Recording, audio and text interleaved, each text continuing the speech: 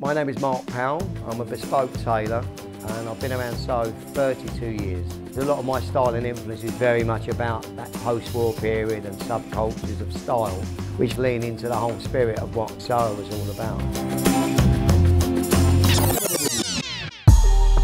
I'm Emily Rawson. I run a bunch of hip-hop and R&B nights in London, Rock the Bells, which is an all-female hip-hop night, and Super Duper Fly, we do parties all over London.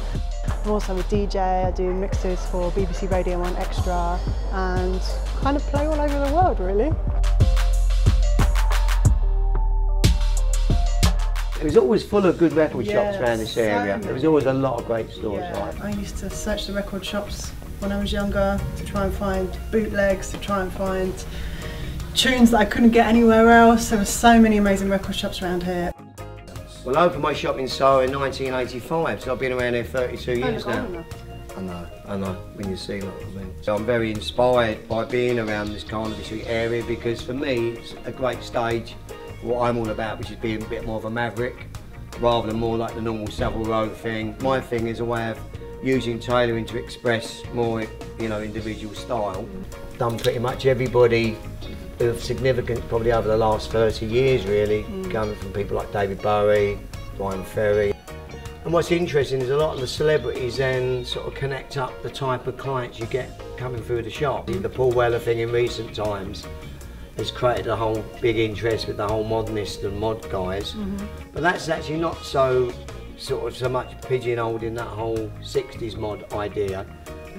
And I think this area goes very much in tune with that, particularly historically. But there's always been a pool of good creativity around here as well, which I think is important. There's always been a lot of artisans and creative people. But a lot of the things that I was into, which was all the disco and funk music at that time, has now been totally embraced by everybody because I realise now how amazingly significant a lot of that music was musically. My peak era would be the late 90s into the early noughties, which is another very interesting different phase of music. The hip-hop, probably hip-hop, and that's what I grew up on. That's what right. I love, and that's what I was searching for in those record shops in Soho every weekend. Wow, I started DJing when I was about 17.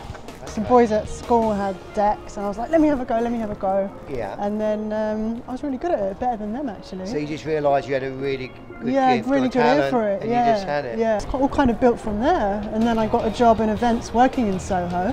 In the sort of mid-noughties, and that's how I kind of built up my DJ and promoting career. When you started, what was your big thing with style at that time? Well, I think when I first started, I was like 17, 18, so I'm looking at people like Missy Elliott, and I'm big hoops, always Nike Air Maxes, loads of skinny jeans, baggy tops. I mean, I still have a huge trainer obsession, so I'm always in Soho, foot patrol, looking for trainers, looking for new releases. But you can't say that you're not sport for choice for good places to eat, that's for sure. Certainly not. The great thing is now you've got such a lot of good choice, and on Kingley Street itself. Some great restaurants there.